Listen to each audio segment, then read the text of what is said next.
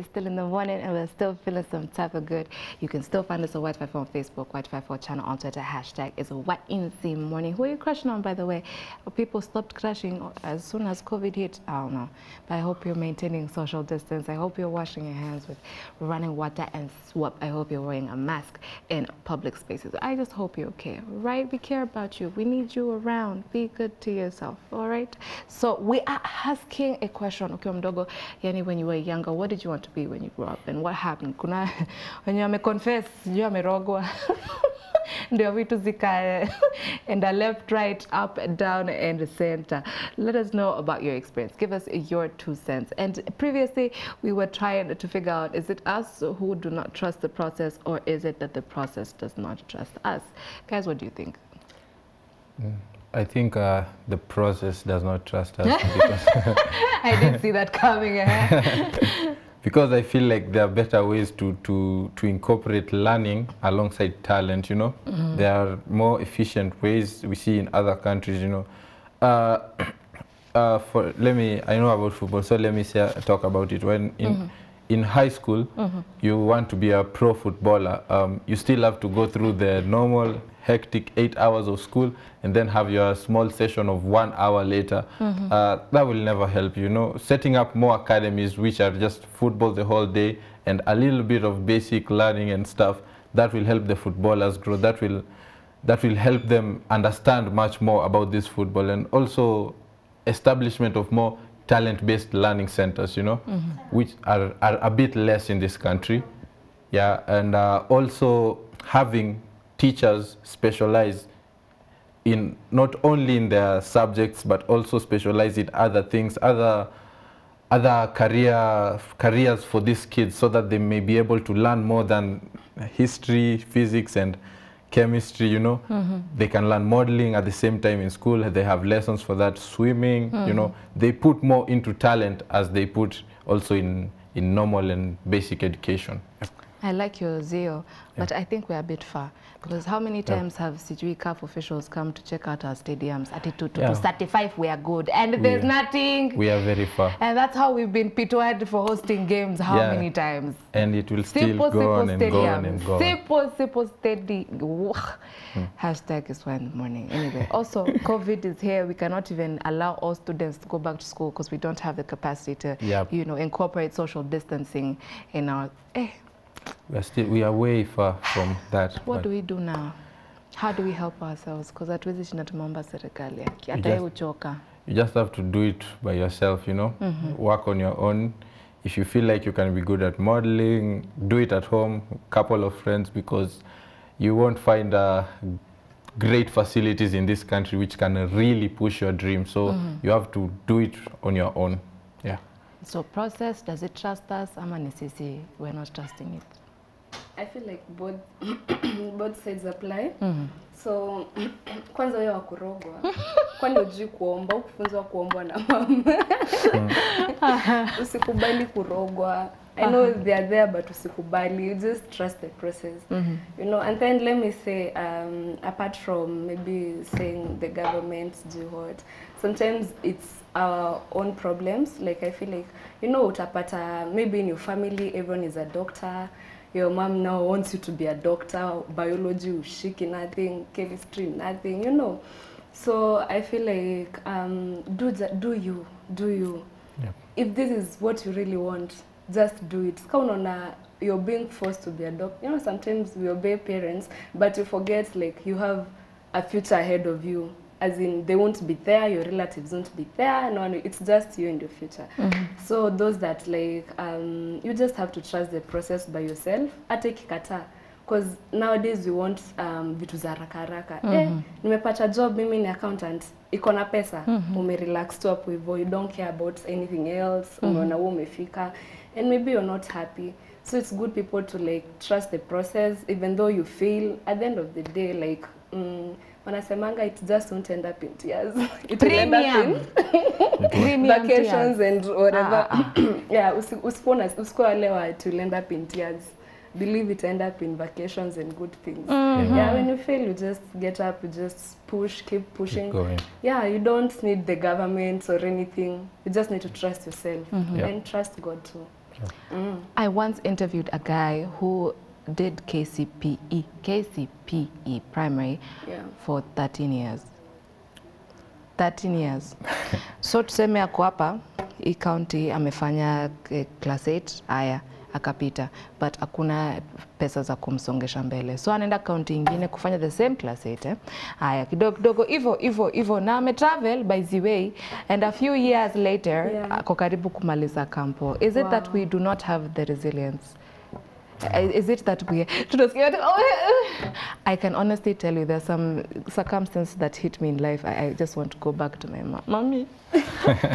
Mommy at my big age. Is it that? Is it that we're not taught to be tough? Nini atusumbua, Andrew?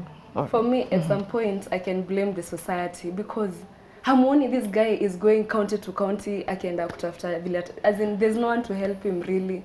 Aliuliza hadi family members who are a bit well off but not so much help. That's not fair, because sometimes I feel like I can blame the society because we need them. We need the society a lot, you know, because I can't do it alone. You need the society to be there to support you, to give you hope, like to bring you opportunities. Just actually, ukisoma ukiacha huyo mtu asome KCPE for 13 years, really now it's not fair. In fact, aliingia high school akikaa mwalimu.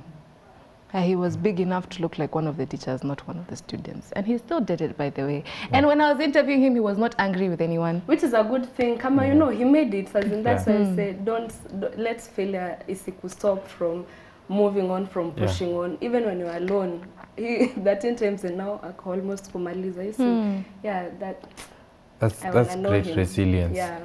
Can you imagine all those premium tears he cried? That means a whole generation of his friends have come and gone, just like that, just like that. His age mates are ending just like that, just like that. And you know how kids can be cruel. What don't say anything that comes into their mouth. Why? So are we not built like that? Is it something that we need to look into? Ama, was it by force? Did he have to do KCP? Me nilimuuliza, was it by force? Did someone tell you have? He said no, but it was my goal and that's what I wanted. Ndio nimeng'ang'ana hivyo. Andrew, comment. You're not saying anything. Okay, I think 13 years is only mingi sana, you know, like I feel like lazima mahali hapo katikati angepata opportunity mzuri ya kuenda high school poa, because 13 years okay, hiyo ni resilience poa, but ni ingine unheard of, you know. 13 years KCPE, sisi moja ilikuwa like my you know, friend. So imagine 13, but the level of resilience, you know, it doesn't have to be 13 years ufanye kitu ndo go through. Like, do it the moment you start doing it, put in everything you're doing, okay? And try to make the time frame a bit shorter, okay?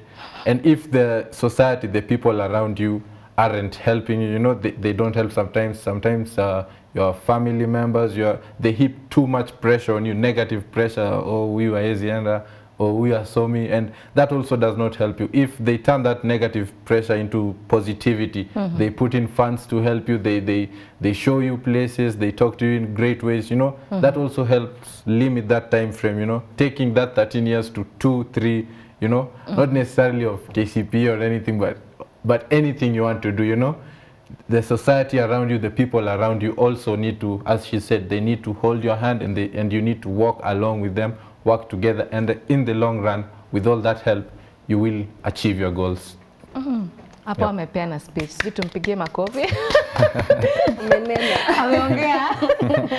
Okay, so we also had someone else on our social media page at Y254 on Facebook commenting and said that he wanted to be on TV the first time, but his family kind of twisted him a bit na kaingia something to do with being a health worker and all these things. But sasa amejirudisha, now he's a gospel artist, and his intent now is to be on all TV stations ministering and all these things. Do you think that's also a factor? Like ulikuwa unataka kufanya kitu na unajua kile unataka kufanya hadi ushaanza, because he said he was very good all 4 years of high school. Alikuwa sijui anaandika, he was reporting news and all these things, which is fantastic, out of way to be proactive. But then suddenly, you know, sasa mwenye anakulipia school fees hujimwambia ngoe, ndio itabidi tu nani. Yeah, is it a thing? Are we afraid to have our own opinion because tunaona mtu mwenye anatusaidia literally already has a vision for us? Yeah. Is it a problem? Is it a factor?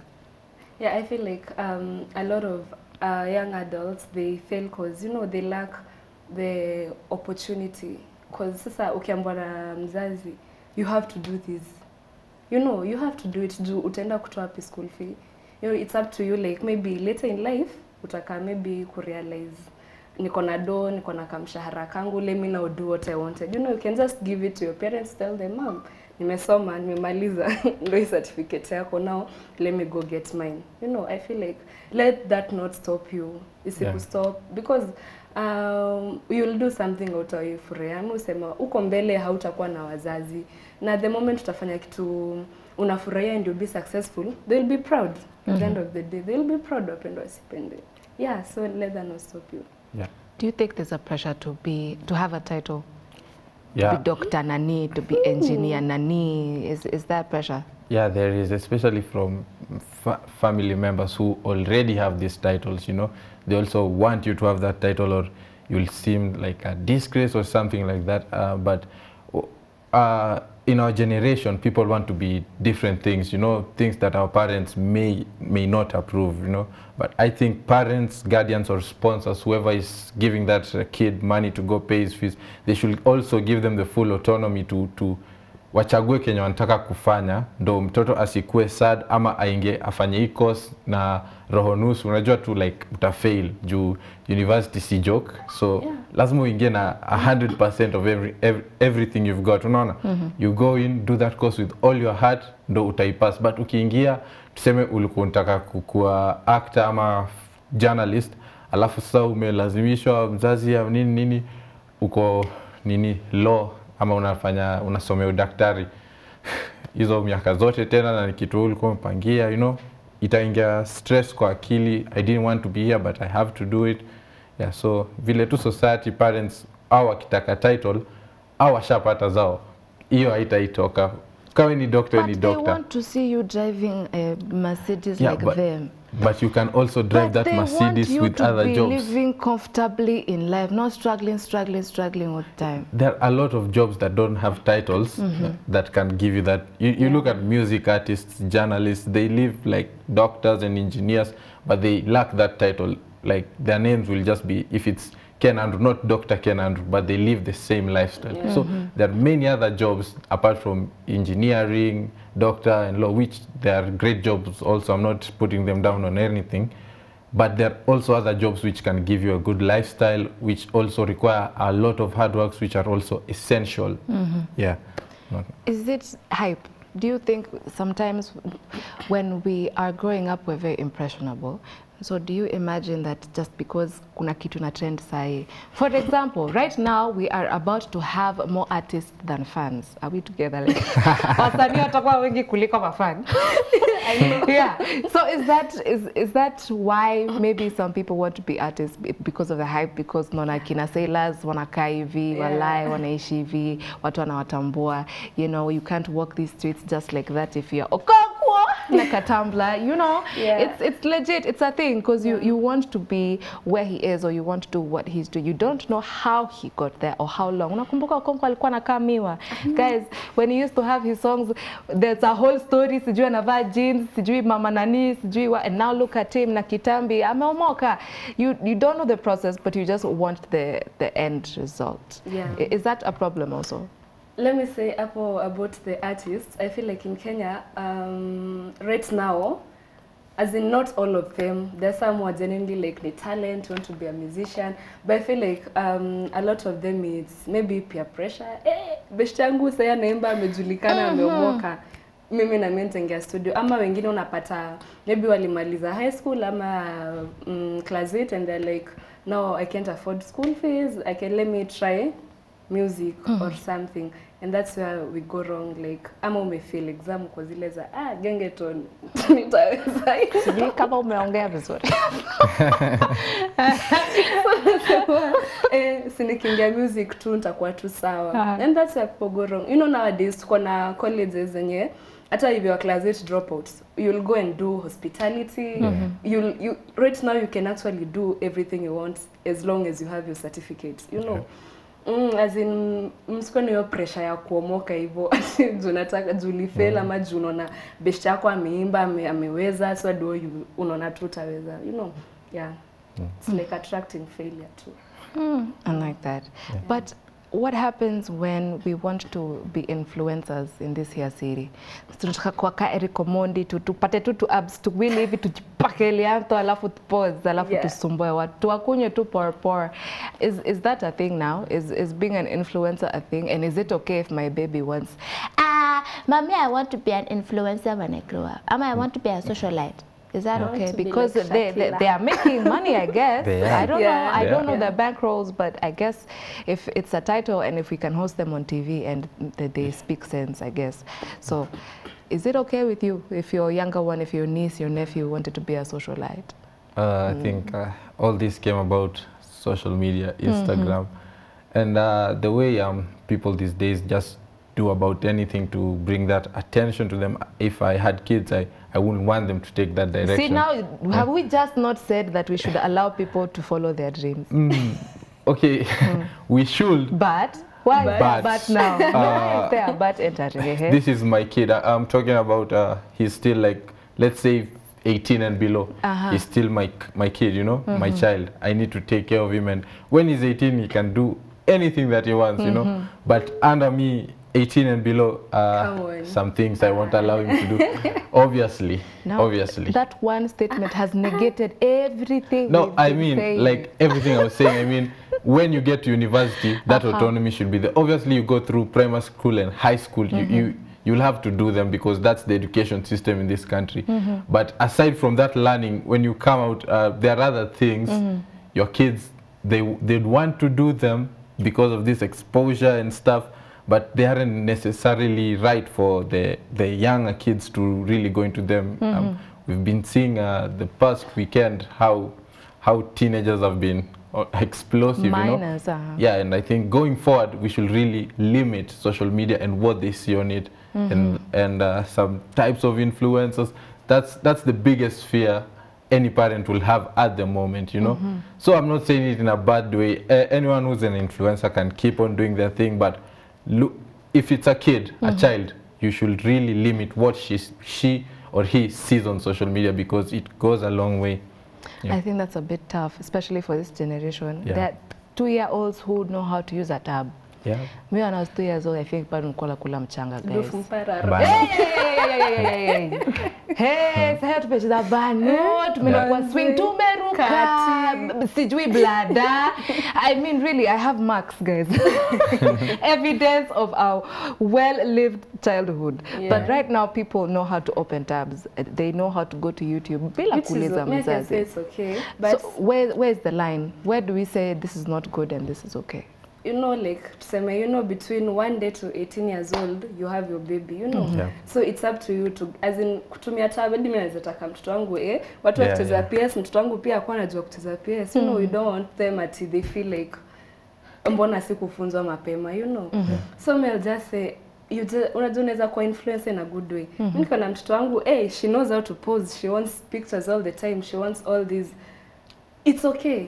Unamguide from when ako young, or maybe akifika 18 atajua to be an influencer in the right way. Unaona? You have to work with your kid. Because a lot of parents really don't. Wewe bora mtoto umemzaa, anakula, umemlipia school fees ni hivyo, but do you spend time with your baby? And then vitu zingine ka influencing, zio kuja later in life. Utaona maybe mtu yata realize, Instagram kuna huyu msee ana pop, I wanna be like her and stuff. And like you have to take that time with your baby. Ujue anataka nini? Kani swimming, enda naye swimming. Akiwa mdogo unamsoma, una try ku understand. he likes football, she likes dancing and stuff. You start molding your child akiwa mdogo. The moment you don't care, wewe umelipa school fees ameenda, atafunzwa na watu wa ulimwengu, ataenda huko high school atafunzwa vitu funny. Utaka mseme no, this is not, I never raised you like this. But at the end of the day, part of her being like that is the parents' fault, because maybe they never cared. Like, bora tu alienda shule, you don't know how she's doing, you don't know her favorite subject. Yeah, so I feel like it's all start with the parents. From toto akiwa 1 day old, hiyo ni mali yako.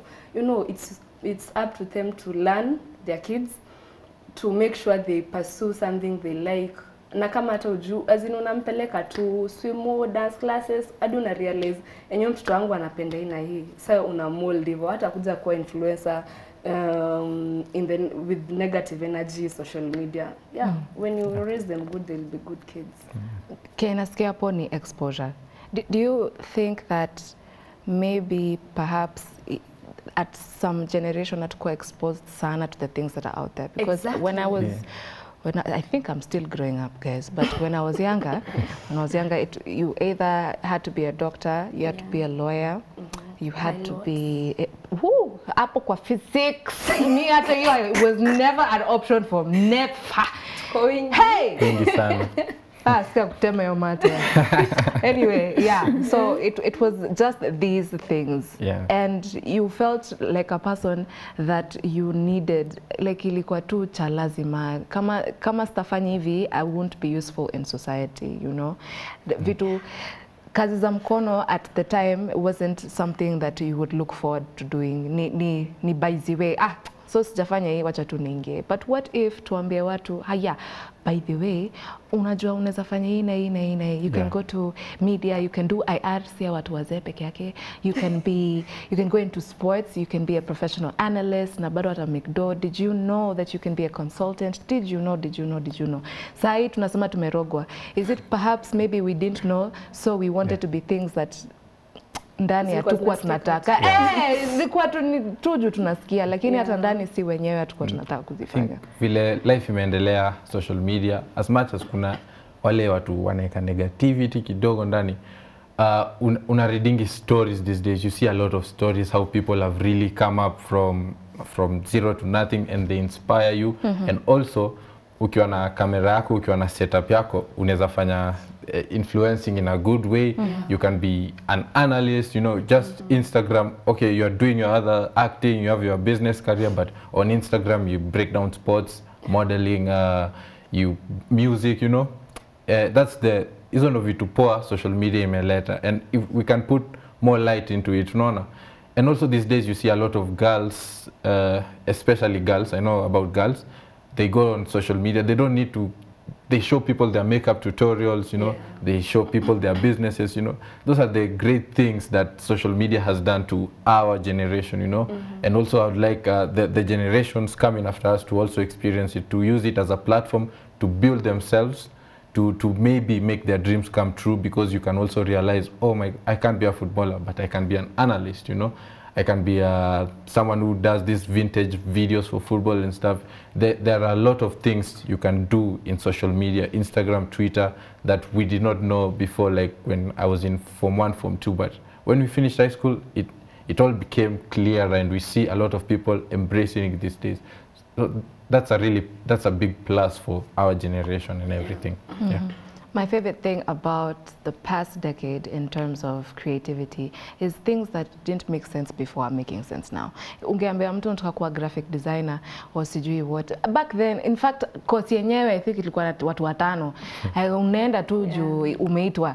You know, you have that calling inside you. Look at people now. Look at a whole enterprise. Tukona kina Flacco, sijui Mulamwa, that whole Churchill enterprise. Just Opus is feeding people. Opus is buying people Mercedes. Opus, jamaneni, guys. That's my favorite thing about this past decade. They've shown us you don't really. Now what, I don't know their background, all of them, but I am aware that some of them went to school, like kuna wenye walikuwa na hustle, like basically walikuwa nafanya kitu before now we realized we opened it up for them, said by the way, enda tu utuambie joke kata tu mamito, tutakufuata Instagram. Na ukishafuata upate katik, bas brand ambassador. Ukishakuwa brand ambassador, nani si account inacheka vizuri. Ama namna gani my friend? Ta imagine vitu tu ndogo hivyo. God bless social media. It's a tool that means it can be used well or misused, but it's a tool either way. And now we have some more of your thoughts at Y254 on Facebook, Y254 channel on Twitter, hashtag is 1 in the morning. We have a Bernard Pass says, wanted to be a lawyer, but I did accounts, now I'm an actor. Hiya! And cameraman and editor. Note, I did not attend School of Editing and Camera from Wiki. Oh my God! Kujua mutu. Okay, we're going to talk about this in a bit. Sharon Alulu says, I wanted to study business management and medical, but my dream was cut off with my own mom when I was in class 7. Second term, it was my last to go to school. Oh, I'm sorry, sweetie. Menje, good morning. How are you? Karibu sana, najua tumezoea jioni. When we have good time, but we also have good time constructively in the morning at Y254 on Facebook. Okay, I like this because sometimes we want to put blame somewhere, but you know, it could just be life, it could just be circumstance. I have interviewed a couple of artists who've told me they started in music, but maybe their caregivers passed on or something happened, and then they had to stop everything and just feed the family. And then when they grew, now he came back, or they came back too. So guys, things happen. And man, James, our star student, nikiwa Katoi, I knew that nitakuwa greatest artist of all time. Now see my life, not even far from the best. Life is so choosy. Jesus, come and rescue me, I beg. Oh, all right. Chi-man or what? Machizi. Mimi by 2007 nilikuwa na plan kuwa surgeon. 2010 nikarudi daktari. 2015 nikaona hata nasi kwa sawa. 2020, kazi ni kazi. Woo! Tell me something else 2020 has taught you. Oh my gosh, kazi ni kazi. Na bora uhai. Okay. So, in conclusion, Sangapi, guys, I don't know why time is running away. Okay, the last thing I'm going to say before you guys, I want you to conclude very shortly, is we have had that phenomenon that is Yego. Yego sali jifunza vitu YouTube. Yeah, so please don't feel that you need to be in an institution. And our friend here on our Facebook page who said, alienda sijui kutaka kuwa lawyer, kasoma sijui nini, but now is in editing and filming and all these things, and something that is self-taught. So, try nani. Kama inakuita sana, inakuumiza, there's some things that will not allow you to sleep at night. Do, wake up and do, okay? Guys, help me finish this. I want to tell everyone who's watching or will watch that it's you, you know? As she said, teach yourself things. In this day and age, you can afford that. YouTube is free, you just need Wi-Fi or bundles. Teach yourself things. If you are doing what your parent or society or whoever wants you to do, you can also do the other things that will be taught by, mostly it's Indian guys on YouTube. Follow them, learn about it. If you want to be an editor, try to do it. You can kill two birds with one stone, and also determination and hard work, and your dreams will come true. Yep. All right, Judy, and you? The heart wants what it wants, right? Yep. And like no human is limited. Useme ati wewe mwenye amesema kazi ni kazi bora pesa. Like utafanya kazi yenye upendi, and then at the end of it all you'll die saying you wish you did this and this and this. So just keep trying. Someone tried for 13 years and now they are about to achieve their goals. So don't stop. Don't useke kikomo kwa sababu umeona ati nothing is working out. Things will work out just their own time. Everything a step at a time. Yeah. I like that. I recently became a fan of Adele Onyango's, what's it called, podcast, Legally Clueless. Yeah.